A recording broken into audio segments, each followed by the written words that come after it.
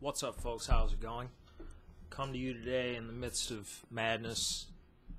I normally do. It's most easy for me to make videos when I'm irritated by something. And at this moment, I find myself more concerned than anything else.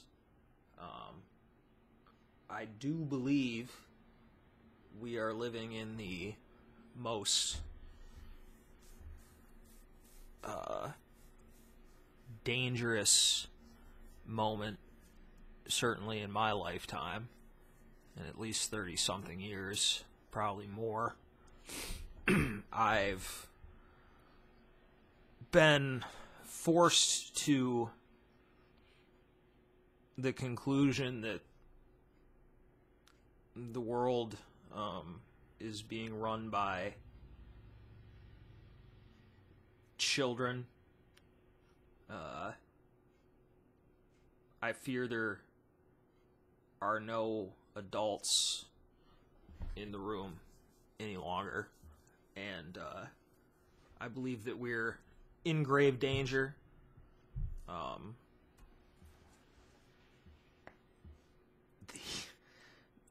The United Nations. Tell me, are we living? Are we gonna live in a game? Are we gonna live in a movie? Are we living on a television show? United Nations members walk out of the assembly upon hearing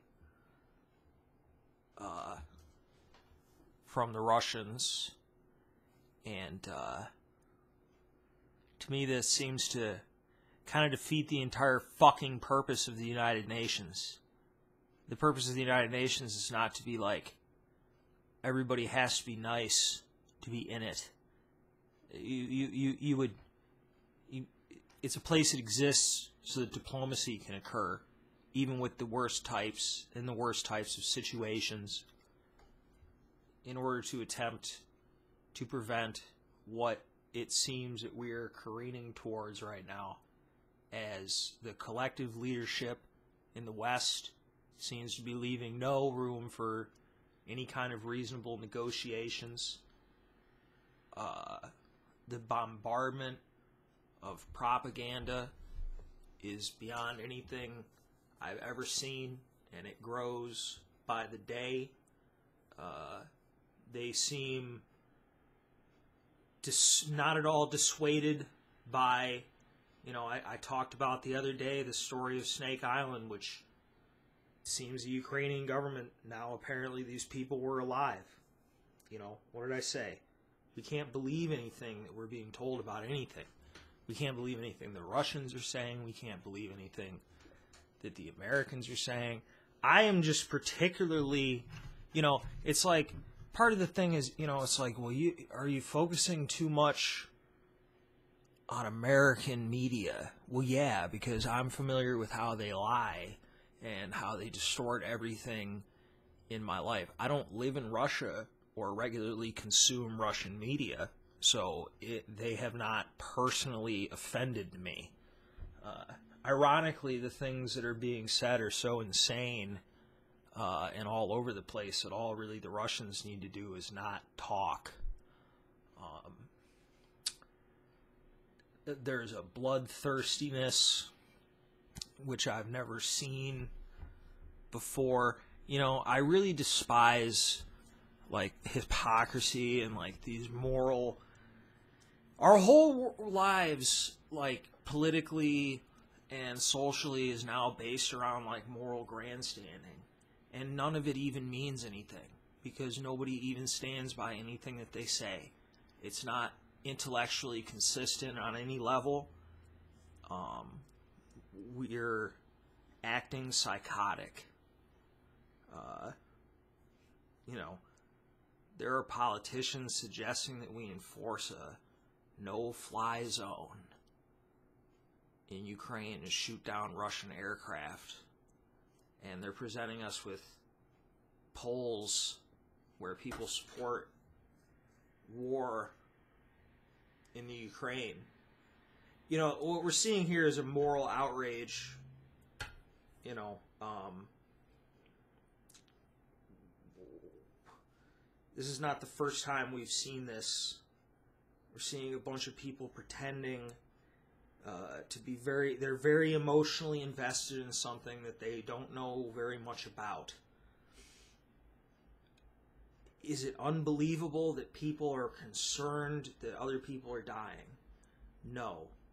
But I really find it difficult to take seriously the moral grandstanding and histrionics in this country when there are streets in the major cities of this country where I guarantee you more people are going to die in the streets of those cities tonight than are going to die in some of the streets of the cities in Ukraine. You think about how many people die of violence in this country. You know, a lot of people looking to point out the moral hypocrisies of, you know, rightfully pointed out that the United States and its NATO partners have invaded various sovereign nations, yada yada. I don't even think it's necessary to venture that far out to explore the moral hypocrisy at hand here.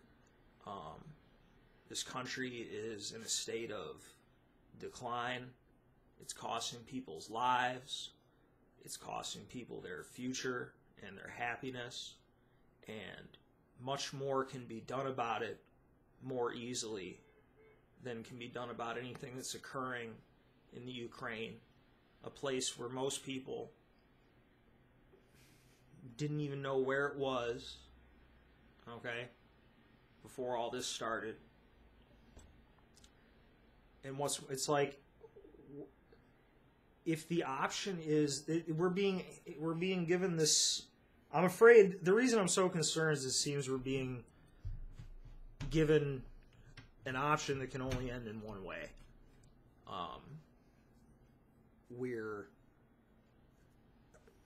There's no evidence so far that we're going to do anything we're not going to do anything to de-escalate this or accept any kind of demands that the Russians might have.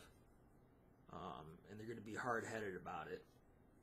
And it's going to lead down a very dark path from which there might be no way to return.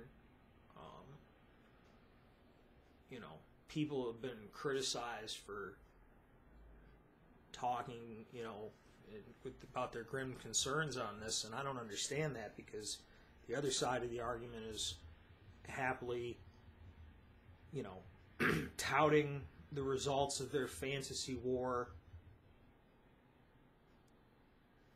excited by the deaths when it's the right people and all this kind of stuff, because it's not like really real to them, but it will be when it destroys everyone's life. Okay? I don't believe that the United States has any concern for promoting or protecting the democracy of anyone. The United States has its concerns, and logically so, for protecting its puppet states. America is not unique in having puppet states. Most great powers and most medium and even some small powers have had puppet states. It's the way that it is. The United States did not manage this puppet state very well. There are many U.S. puppet states that Russia would never dare invade. I could start naming them, but I don't know what, you know, figure it out for yourself. You know, we mishandled this. The Ukrainian government, for whatever reason, trusted the United States to protect them. it was never going to. They were only ever going to be used as a shield and as a battlefield to act out this play. There was never any intention to do anything that was going to protect the safety of the Ukrainian people, because what would be best for the safety of the Ukrainian people would for this to end as quickly as possible, which is certainly not what's being espoused. There is calls for a there should be a long-running resistance. That's good. That'll be good for the children of Ukraine to have a 20-year-long guerrilla war backed by American military donations, and see their children get killed and everything destroyed. That'll be good for them. Now, if your moral stance is you wish to destroy your mortal enemy, Russia, which is now the mortal enemy of all God-fearing men, and you destroy them by any means necessary, then that's fine. But that, in the situation being set up here, that goal is mutually exclusive with the goal of safeguarding the lives of the people of the Ukraine. Many more people will die if even the least bad consequences of the policies being pursued by Western European leaders continue here.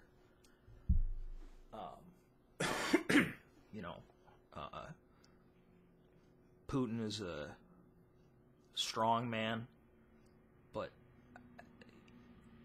his actions have been consistent with his statements.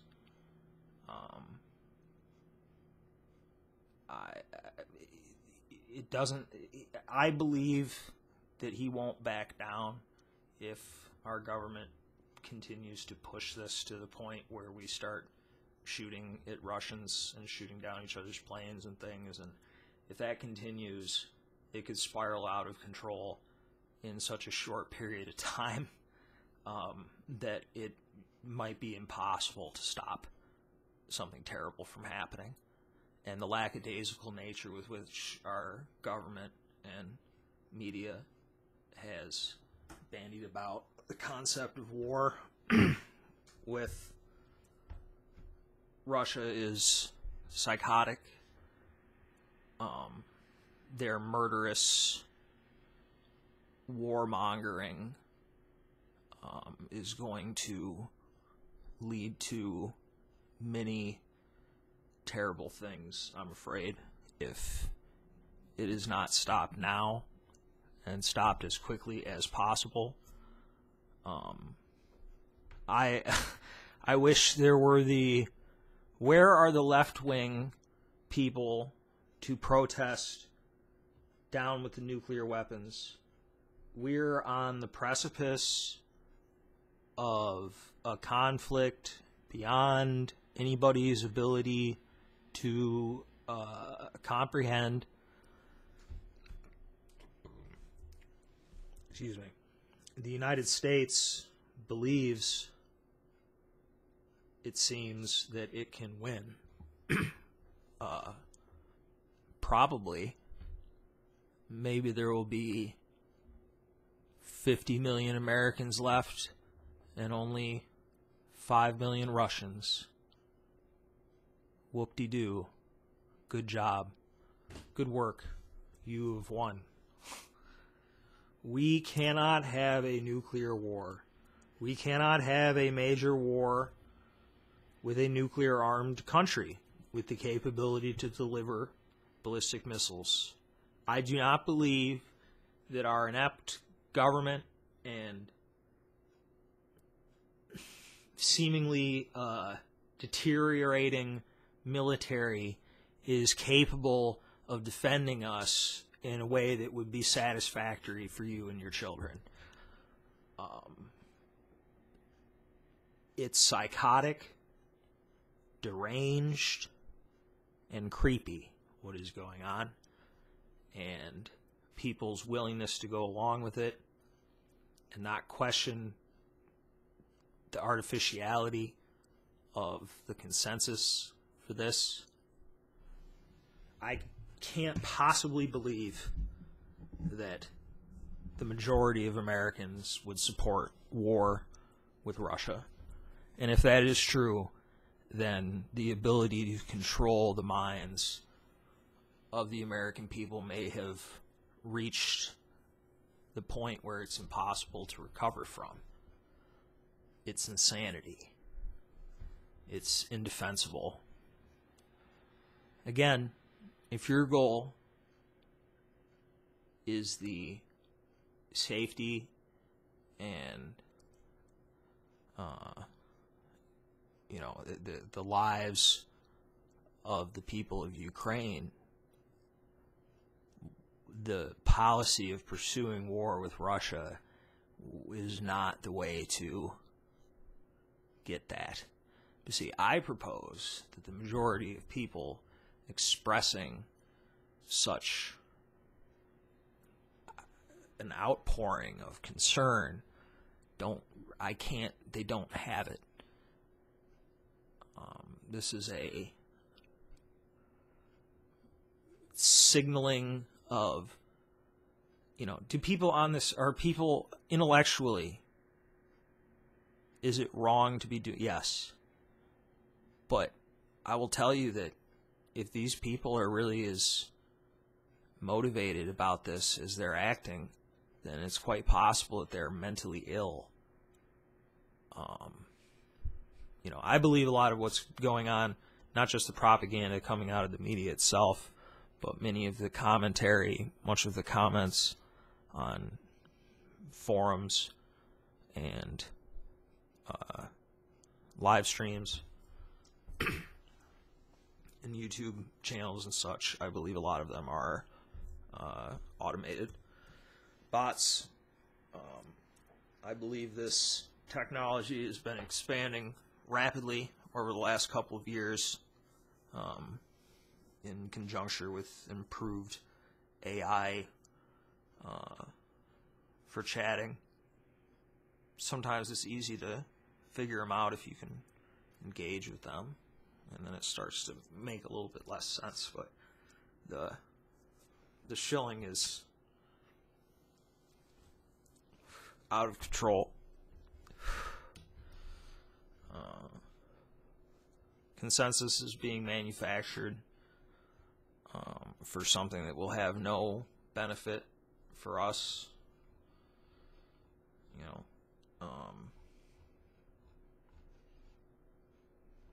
I don't know. I just can't. If the people are more concerned about what's going on in Ukraine, such as to just go to have a nuclear war, didn't we just shut down the world for 2 years and destroy the best economy in this country that we'd had in my lifetime under the auspices of saving people's lives? And we are now careening headlong into a conflict that I have no idea where people have gotten this idea that we can just have a war with Russia and, we're going to just kick their ass. I don't understand this. You understand that even if we win, that many people will die. It's like in World War II, we kicked their ass. We kicked Japan's ass. We kicked Germany's ass. It still costs like 500,000 American servicemen lives. This is like a video game or some shit, and the stuff that's gone around is so ridiculous that people are acting deranged. I don't know. I know not very many people will hear this, but I have to put out into the ether something other than than this deranged warmongering nonsense. You know, maybe in some kind of hope that can counteract this energy on some fucking level, so as to stop this before it goes too far.